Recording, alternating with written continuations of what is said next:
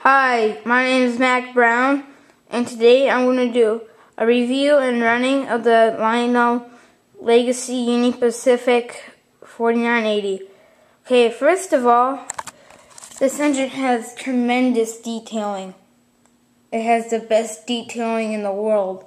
Okay, and the front door doesn't open, and the ditch lights just stay on, but the back door opens, and I kind of broke it, so I can't really get it on. And the thing has the best horn in the world.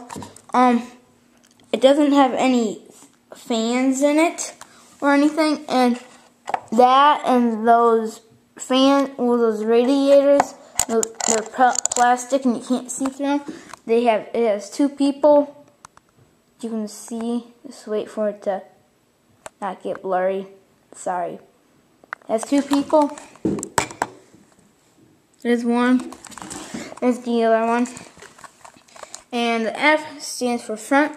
It's a let me think. It's a first of all, it has a builder's plate.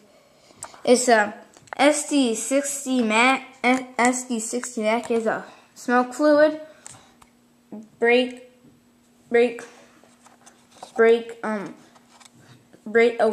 wheel. It has plastic chains that actually move up and down.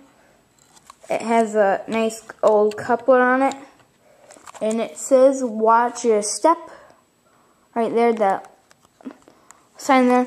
It has nice truck dealing, molded in details there, but I'm just fine with it. I don't really care.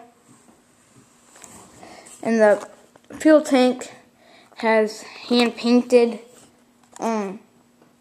things on it, and this truck is just the same. So why don't we just start it up and run it?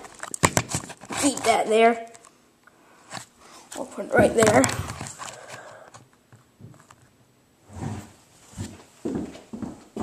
By the way, it has sounds, but I don't know how to make them run because I have conventional.